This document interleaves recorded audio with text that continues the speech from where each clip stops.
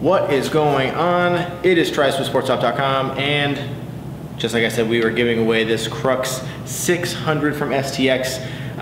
Yeah, so I'm not gonna lie, I was kind of confused. It's a woman's head, and there were a lot of dudes trying to win this thing. Yeah, that's kind of crazy. I mean, it's whatever. I didn't give it to a guy. In fact, I gave it to this person right here, Avery. Hopefully she really digs the Crux 600. And also, like I said, it does have the Launch 2-piece in there, and I strung it a little differently compared to the factory setup. Like I said, I just wanted to try something new, but congratulations to Avery. She does play for her high school as well as another team.